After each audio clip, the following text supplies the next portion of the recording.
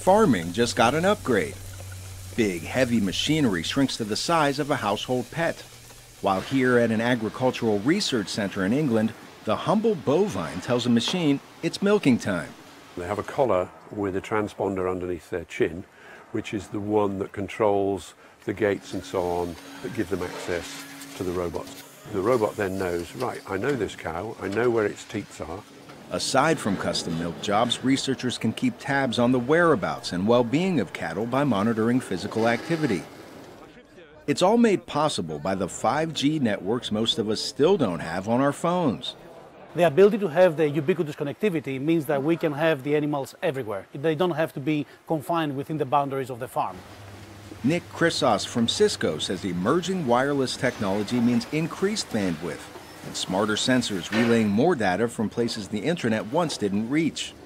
We can now have a much more intelligent system much further away from where the sensors are. That's what 5G can do for the farming. It really can unleash the power that we have within this farm everywhere around UK and everywhere around the world. At another farm in England, the small robot company looks to change the business model by selling farming as an automated service. Tom is the robot that will live on the farm, take hundreds of thousands of photos of the crops to see things that even an expert agronomist may not be able to pick up on without very serious, careful detective work. Engineers say Tom can do that for every plant in the field with a GPS that's accurate to 2 centimeters. Compare that to your phone, which may be accurate to about 2 meters. The company's co-founder says the idea is to remove farmers from the field. By doing that, we're freeing the farmer up to really concentrate on making their farm successful and profitable business.